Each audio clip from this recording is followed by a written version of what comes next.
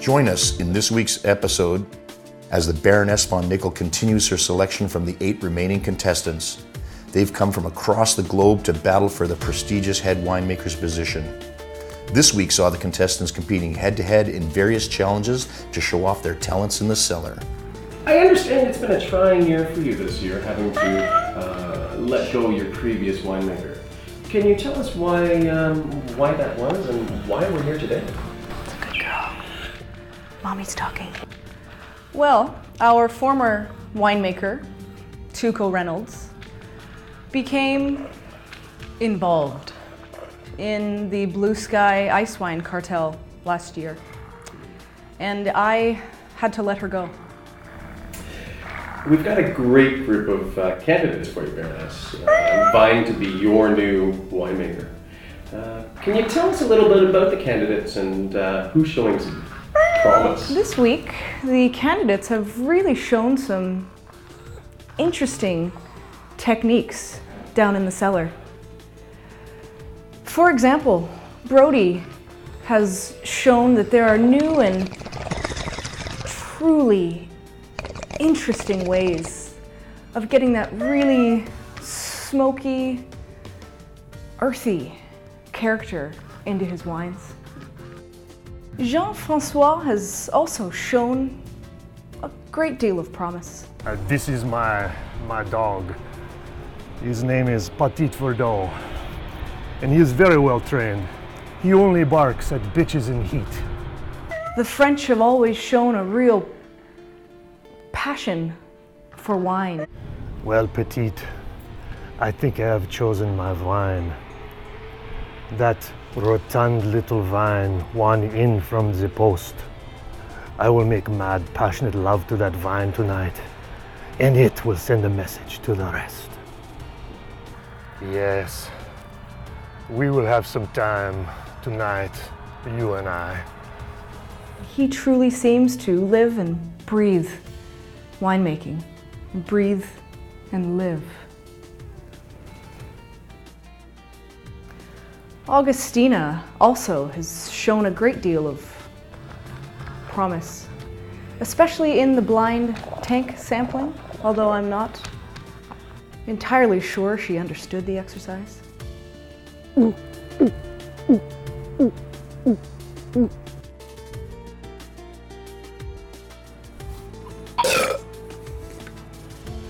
Baroness, do you think you know who you will be handing the rosé to in this evening's rosé ceremony? Well, it has been a very difficult decision. I could see a number of these winemakers with a future in my winery. Wonderful.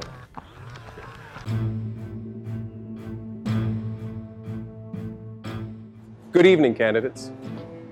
It has been an incredibly stressful week, but there are only 3 remaining glasses of rosé. This means one of you will be going home. As for the rest of you, there are only 3 remaining rosés. That means one of you will be leaving immediately. Let's bring in Vanna and the Baroness.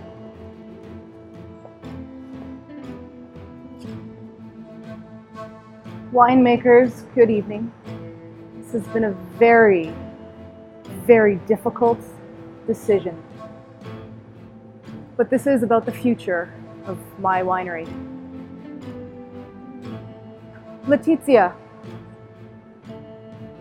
you truly have seemed to capture the essence of Italian wine flavors. This horsey will give us a flavor of Italy. Now you swim with the fishes.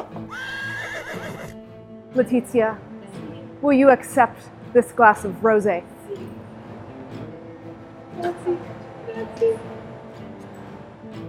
Dieter. Yeah, it's pronounced Dieter. Yes. So this week you have proven yourself to have some truly eccentric methods. Ja, sure.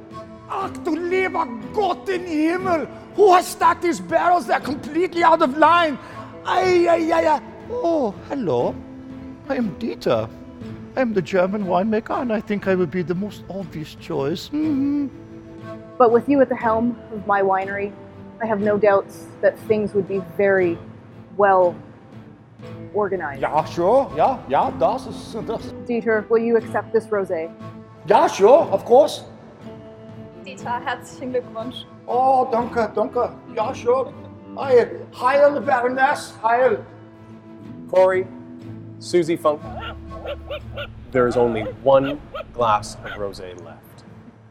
Corey, this week you've shown some exceptional skills in the laboratory.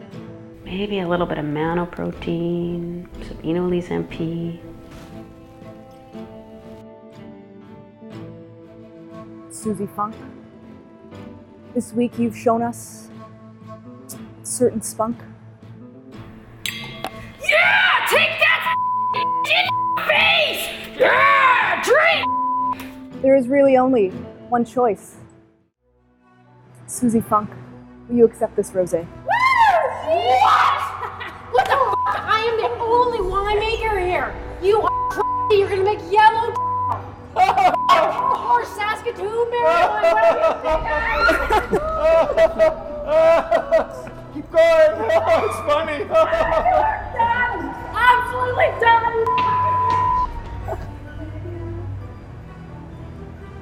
Wow, what an episode. Wait till you see the next 7 to come as we go through and find out who will be the winemaker.